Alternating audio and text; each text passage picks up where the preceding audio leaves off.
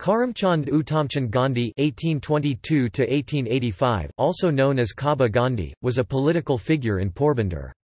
He served as Dewan of Porbandar, Raikot, and Wankaner. He was the father of Mohandas Gandhi.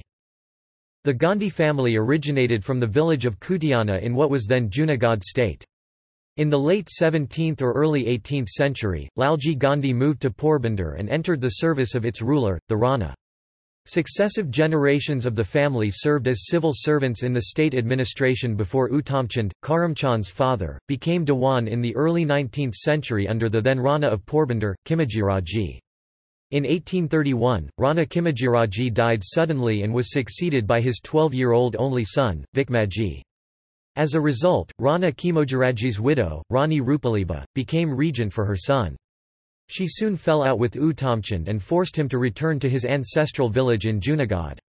While in Junagadh, Uttamchand appeared before its Nawab and saluted him with his left hand instead of his right, replying that his right hand was pledged to Porbandar's service.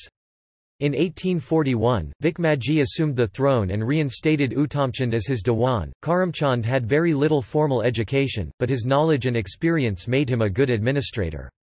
He was said to be kind and generous, but also to have a bad temper. Like his father, Uttamchand Gandhi, Karamchand had become a court official, or chief minister, of the local ruling prince of Porbandar. Karamchand's duties included advising the royal family of Porbandar and hiring other government officials. Karamchand did not have a formal education. He learned from experience by watching his father work and attending religious ceremonies. There were some areas, however, in which he never gained much knowledge, including geography and history.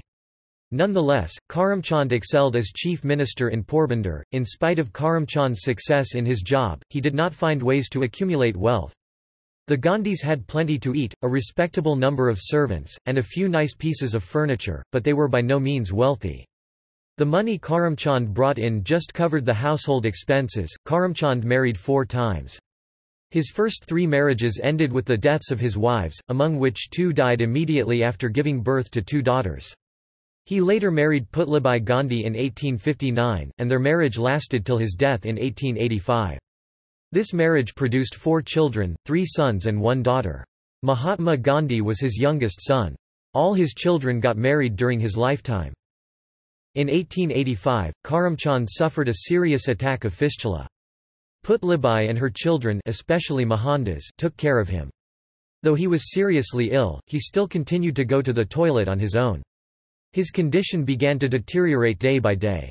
Though doctors of every form of medical treatment treated him, no result was there. He later suggested a surgery for that, but his family doctor refused to do so. He had already bought some medicines for that, but they became useless.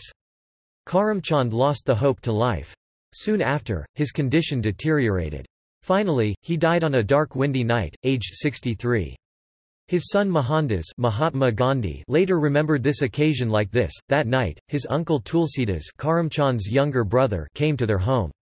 Though death was imminent, no one accepted the fact that it would be his Karamchand's last night. When Tulsidas used to come to visit his ailing elder brother, he would sit behind him during day.